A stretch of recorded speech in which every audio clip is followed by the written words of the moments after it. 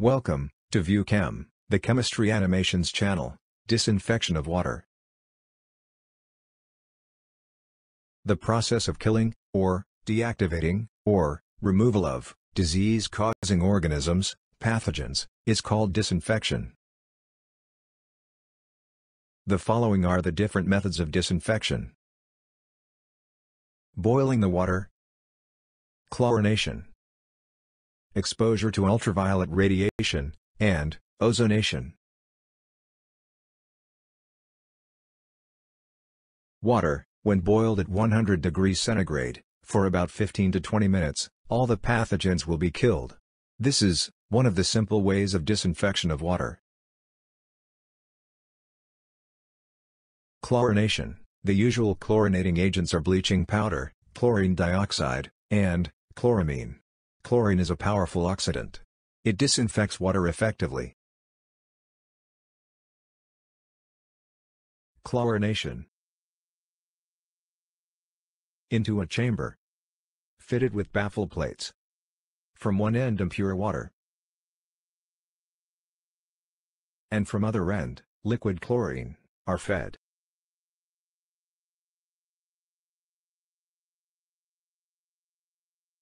The contents are mixed well. As a consequence, disinfection of impure water takes place. Disinfection by chlorine. When chlorine dissolves in water, the following reactions take place.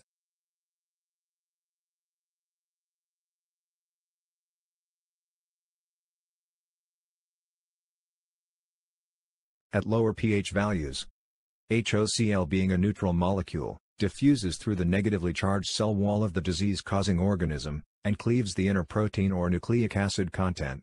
Thereby kills or inactivates the pathogen. While at the higher pH values, OCl-, being negatively charged, gets repelled by the negatively charged cell wall of the pathogen. Thus the efficacy of disinfection by OCl- is very less. Thus at a pH value around 6, and at 25 degrees centigrade, the disinfection by chlorine, and its compounds, is preferred.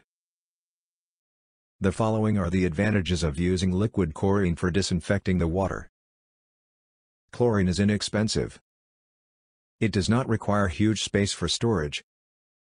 It will not introduce any additional impurities into water. It can be used at any temperatures. On prolonged storing also it will not decompose.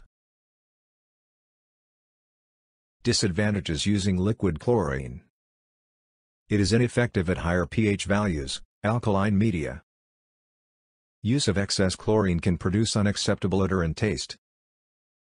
If the water containing excess chlorine is consumed, it creates gastric disturbances, stomach upset. Breakpoint chlorination. Addition of chlorine to water is not just sufficient enough for disinfection of water. Because, in the raw water, along with pathogens, there will be organic matter, reducing species like ferrous ions, hydrogen sulfide, and ammonia. When adequate quantity of chlorine is added to raw water, all these compounds will be oxidized. Then only free, or residual chlorine, begins to appear.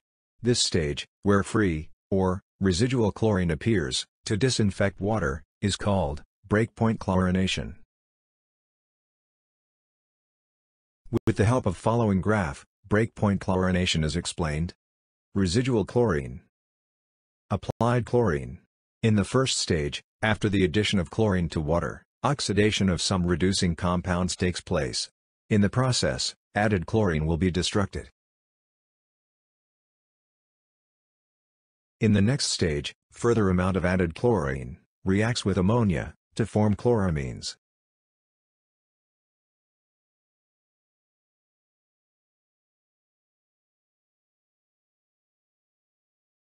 By the further addition of chlorine, in the next stage, oxidation of chloramines and other organic compounds takes place.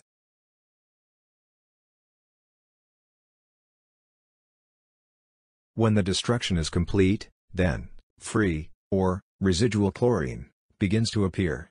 This is called breakpoint chlorination.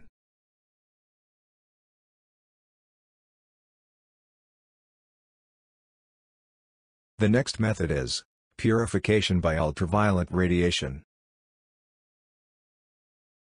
This is also one of the efficient methods of disinfection of water. In most of the domestic water purifiers, impure water will be exposed to ultraviolet radiation. The ultraviolet radiation kills, or deactivates, the pathogens. Purification by UV light. The impure water is passed through a tube and exposed to UV radiation. In the process, the disease-causing organisms are either killed, or deactivated.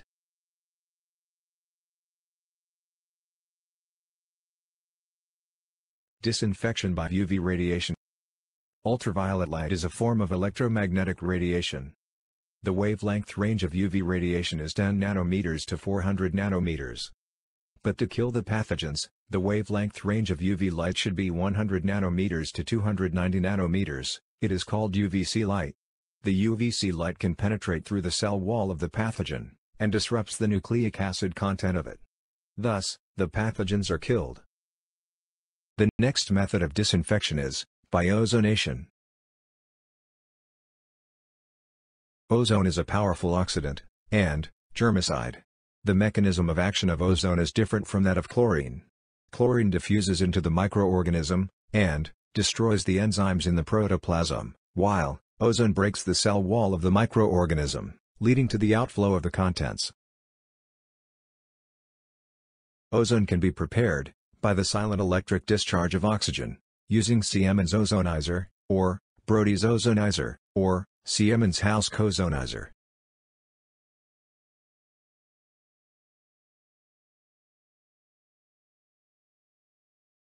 Nascent oxygen is responsible for disinfection of water.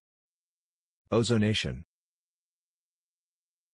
Into the ozonation chamber, fitted with baffle plates. From one end impure water is fed. From the other end, ozone gas is sent inside, and the contents are mixed thoroughly.